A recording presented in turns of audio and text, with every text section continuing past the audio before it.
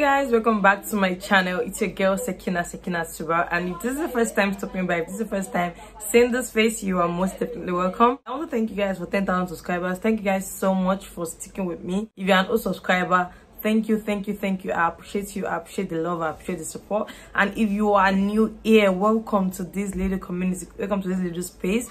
We talk about skincare, we talk about beauty and lifestyle. So if you vibe with my kind of content, please make sure to stick around. If you haven't subscribed to my channel yet, be sure to hit the subscribe button down below, and be sure to hit the bell button so you get notified every single time I upload a video. So in today's video, you can see in the caption, we're going to be talking about things that you should never put on your face, basically like DIYs that is very viral, all these viral DIYs and all these ingredients that people say, oh, put.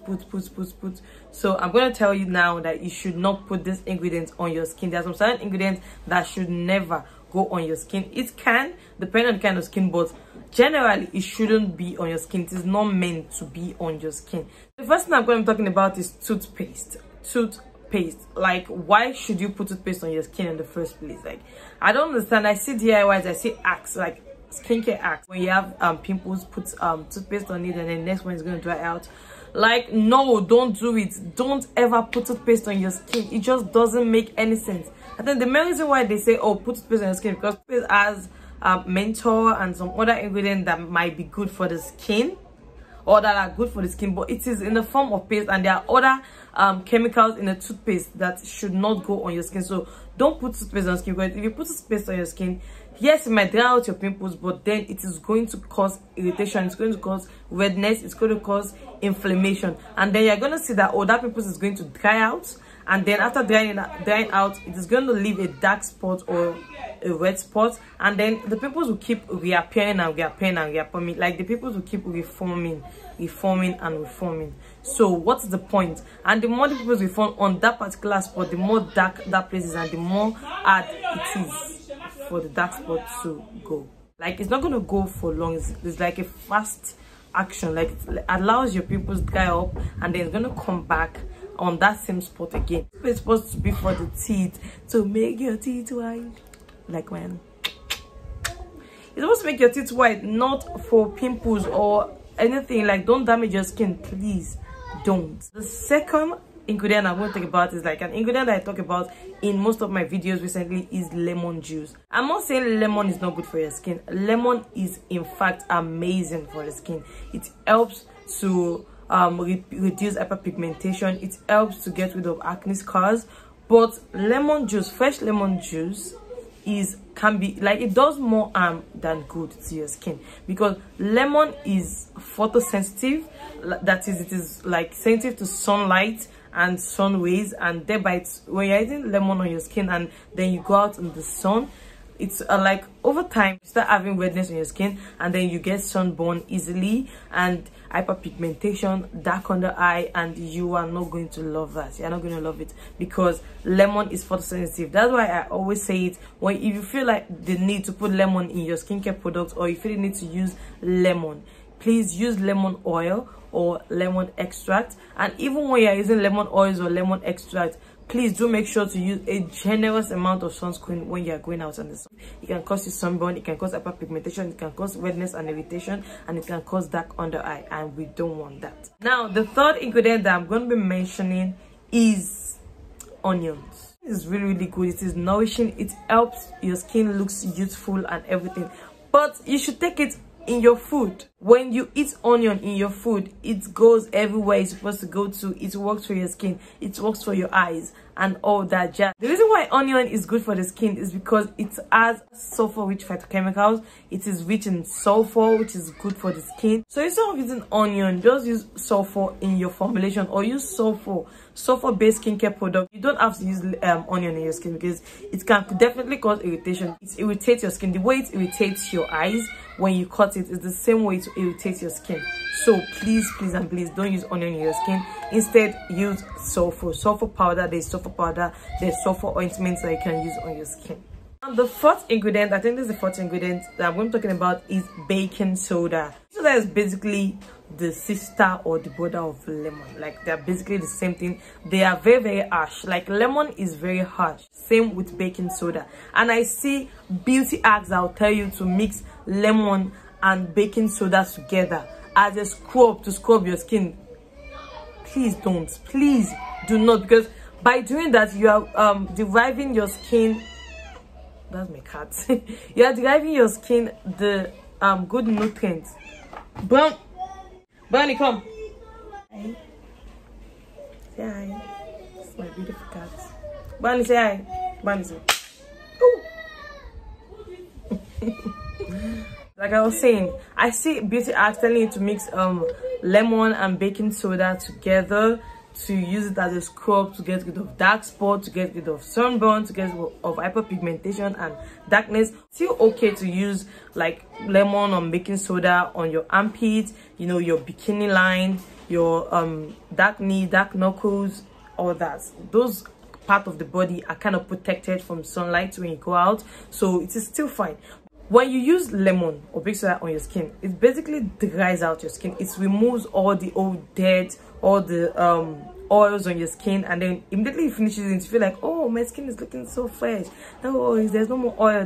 Basically it dries out your skin. It removes all the oil on your skin. And the more I don't know how to put this, when you deprive your skin from the natural oils that it secretes, it tends to secrete more oil. It tends to secrete more oil. I see an act where they say, oh, if you have oily skin, use lemon and baking soda to reduce oily skin. That is a big lie. That is a big lie. If you have oily skin and you're using lemon and baking soda, you are damaging your skin and you will continue to secrete more oil. Your skin will become more oily. I don't know how to explain this, but let me try. I'm going to try. Now, you use lemon baking soda. That's why I say, well, even when you use black soap can be drying. You have to use something to moisturize, something to balance it. pH of skin is around 4.5 to 5 or to 6. So you want to make sure that your skin's pH is in that bracket, 4.5 to 6 every time. So when you are using something really, really acidic on your skin, you have to be able to balance it out and bring your skin back to that pH of 4.5 to 6. So when you're not using something very harmful, something too acidic, you are damaging your skin. Your irritation will start to happen, inflammation will start to happen, and then as time goes on, you start having dark hyperpigmentation and dark on the eye, and it will be so hard to get rid of.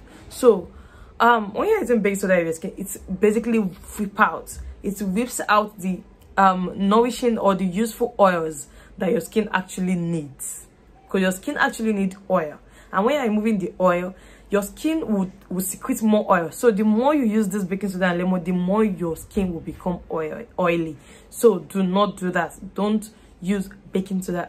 So this next ingredient I'm going to be talking about is kind of controversial. It's a two-way thing. Like, I'm just giving my opinion here, okay? I'm just giving my opinion here, and this is alcohol. Any alcohol-based anything, like alcohol-based cleansers, alcohol-based toners, basically alcohol on your skin is bad. I'm not saying all these alcohol-based toners or cleansers out there is not good. It depends on your skin type. But for someone like me, I have a sensitive skin, I have oily skin, and normally they say, oh, use alcohol-based toner to, like, you know, get rid of the oil on your skin. It is basically the same thing like I said with the baking soda. When you use alcohol-based toners, it definitely gets rid of your oil on the spot. Like, you feel like, oh, my skin is dry, no more oil.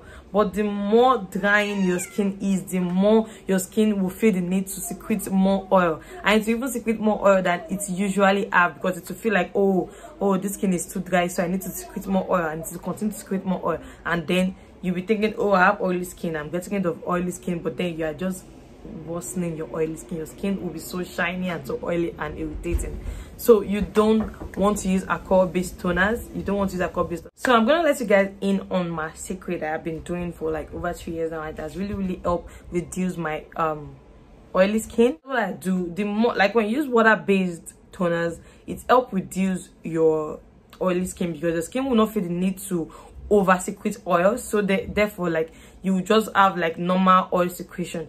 Another thing that I do is for my girls that wear makeup, you don't want to use alcohol based makeup remover, or makeup wipes. Instead, you should do oil makeup remover. And what is oil makeup remover? It is basically removing your makeup with oil. Basically, you can use any kind of oil, rosehip oil, Primrose oil, whatever oil that you have, you basically just use it. Or there are a lot of oil-based makeup remover out there, and there are also oil-based makeup wipes. So you want to look into oil-based things. Like, you're thinking, oh, I have oily skin, I asked me to use more oil on my skin. Yes, I am saying that. I'm telling you to put more oil on your skin, because the more your skin get acquainted with, you know, oils, the less oil it will secrete. I don't know if you can get that. The more your skin gets used to oil on it, the less it will secrete oil, and the less oily your skin will be. But the more you like dry out your skin, like with alcohol or baking soda or lemon, the more your skin will feel the need to secrete more oil, and the more oily your skin will be. I don't know if you guys get that logic. Now, I don't know if this is the 5th or the 6th ingredient I'm talking about. I've lost track. The next one I'm going to talking about is coconut oil. No. I know people are saying coconut oil is good. Coconut oil is good. Yes, coconut oil is good. But coconut oil is bad for your skin. Bad. Why did I say that? I know you guys are wondering, why did she say that? Is she crazy? Is she alright? Yeah, she's alright. I'm alright. Coconut oil falls under comedogenic oils. And what are comedogenic oils? Comedogenic oils are oils that have tendency of clogging your pores, or just basically clog your pores. So if you don't know what this is about, you can go ahead to Google and search comedogenic oils, and then they're going to give you like the ranges. Like, there's a range of, there are some oils that fall under comedogenic, and there are some oils that fall under non-comedogenic oils. And the non-comedogenic oils are oils that do not clog your pores. Those are the best kind of oils. And coconut oil is like it's basically on top of the comedogenic kind. Therefore, like, it clogs your pores so bad. If you're someone that has large pores, basically not only someone that has large pores, generally you don't want to use coconut oil on your skin. Coconut oil is amazing for your hair. Amazing for your hair. Amazing. You want to use coconut oil for your hair. Like, it helps your hair it helps your hair be silky smooth. It improves growth for your hair, and it is just amazing generally. But for the skin, you don't want to, guys, just ignore this stuff that I'm wearing. It's just okay. I think it's better like this. So coconut oil is comedogenic, and it can clog your pores, and when your pores are clogged, then whatever you use in your skin would not be absorbed into the skin, and then you will keep using expensive products, you keep using different kind of products, and nothing would work. And you'll be like, oh, I'm using all this thing for my skin, it's not working. Why is it not working?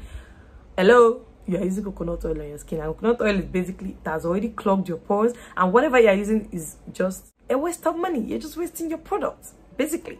So instead of coconut oil, you can use jojoba oil. Jojoba oil is really good and light, and it is non-comedogenic. You can use rosehip oil. It is amazing. Argan oil, amazing. Hemp seed oil, sunflower oil, argan oil, jojoba oil, shea butter. So now you see stuff like cocoa butter, coconut oil, coconut butter. They are very, very comedogenic. I'm not saying they are bad for your skin. There's some certain people that use like, I know some of you will be, I'm very sure some of you still come to my comment section like, hey, I use coconut oil. I've been using coconut oil for the past 5 years, and it's working on my skin. It's amazing. Yes, it is amazing, because your skin can adapt to it. You have amazing skin. Your skin can adapt to coconut oil. I'm not saying it is for everybody. I'm not saying what I'm saying or this information I'm giving is for everybody. It is not for everybody. It is my opinion, and I think you should look into what you're doing too, because I believe if you are here for skincare solutions, and I'm just giving you like the things that might be causing your skincare products not to work on your skin, or the things that might be causing damage to your skin. So for someone like me, coconut oil is not for me. If I use coconut oil, I will, like, my skin will become so textured. My skin will start to, like, I don't know, it will be dark. Yeah, basically I'll become dark and sunburned when I use coconut oil. I don't know why, but like, I really didn't know why before, but then when I went on, I did the research, I realized that coconut oil is just not for me. I've been using coconut oil and it is amazing in your skin. Continue using it, you're good. But if you are using coconut oil and you do not see any result, or you see some kind of thing happening to your skin, some kind of damage or change that you don't want, then please stop using it. So that's basically all the ingredient that I want to talk about today. If I have any more ingredient that I eventually like get to know. I might be doing a part 2. But that's basically it for today's video. If you guys like this video, be sure to give it a thumbs up. If you haven't subscribed to my channel yet, be sure to subscribe button down below, and be sure to hit the bell button so you get notified every single time I upload a video. Till next time, bye.